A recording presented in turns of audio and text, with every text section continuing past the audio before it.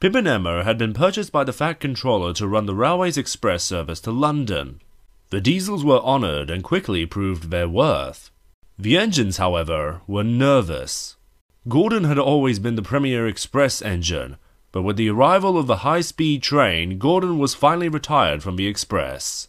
The engines worried Gordon would be resentful, but the big engine stepped down with grace, and joined the others in warmly welcoming Pip and Emma to the family. Gordon, after being given a short, well-earned rest, began work pulling local trains. After so many years of hurrying about, he enjoyed the gentler pace. But although he projected an image of content, deep down he still felt a little disheartened. One evening he found himself alone in the sheds. Alone with his thoughts, he didn't notice Edward shuffle in. "Hello, Gordon," Edward called.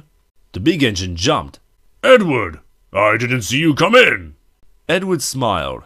"I apologize if I startled you. You seemed rather forlorn. Is everything all right?" Yes, everything is fine, little Edward," said Gordon as loftily as he could. Edward gave a reassuring smile. "I've known you a long time, Gordon, so I can tell if something is up. If you don't wish to share it, that's fine." "Oh, you're right, Edward," admitted Gordon.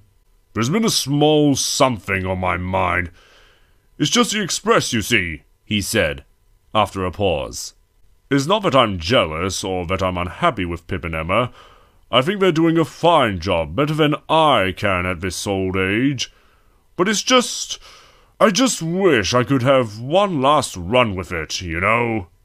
My last run was quite sudden. It would be nice to have had a proper send-off." "I know what you mean," comforted Edward.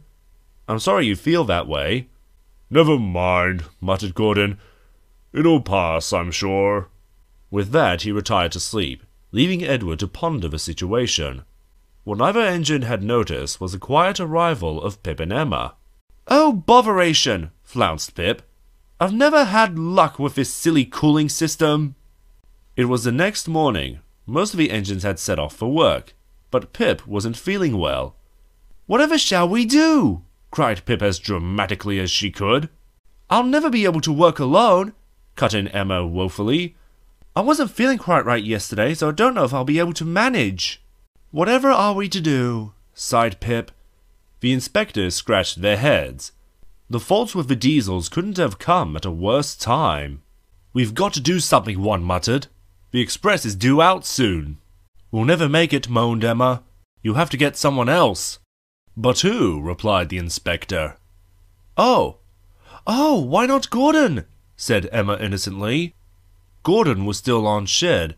His first train was due out for a while yet. The inspector hurried over to him. "Gordon, do you think you could step in? We might be able to restore the old system just until we've a proper stand-in ready." Gordon was surprised, but excited. "I can certainly try, sir." And so the arrangements were swiftly made, and Gordon was hastily readied for the express. He was very excited and wanted to go to the station straight away. When at last he backed onto the train, he found the Fat Controller waiting for him. "Thank you, Gordon," he said. "You've saved us from an awkward predicament. You just need to get to the train to the end of the line, just as you always have. A high-speed train will take over from there. The passengers know they'll be delayed, so don't worry about being behind time." "Don't worry, sir. I'll get them there early," chortled Gordon. "Just you wait and see." The Fat Controller smiled and tipped his hat just as the guard's whistle blew. Gordon responded with gusto. Whistle blasting, wheels spinning, and the engine snorting, the express swiftly drew out of the station. "Come along, come along, come along," called Gordon excitedly from the front. Trickety-trot, sang the coaches from behind. With one last youthful cry of "Hurry, hurry, hurry!" Gordon and the express rattled around the corner and out of sight. The Fat Controller watched until the train had long disappeared from view. By a fortunate stroke of luck, not long after Gordon had left the station, Pip and Emma found themselves feeling quite healthy once again. The diesels felt rather pleased with themselves, but they had forgotten about the Fat Controller. "I'm quite aware of what transpired this morning, and I do not approve of my engines feigning illness," he said to them. "However, Edward has told me why you may have played such a game. Because of this, I am willing to turn a blind eye, just this once. So long as we have a firm understanding that this sort of thing is to never be repeated. The Diesels agreed wholeheartedly. Yes, sir. We are sorry, sir. Thank you, sir. They were waiting for their next train when Gordon trundled into sight. He felt worn out, but he couldn't look happier. Hello, Gordon, smiled Emma, who was at the front. Thank you for filling in for us. Did you have a good run?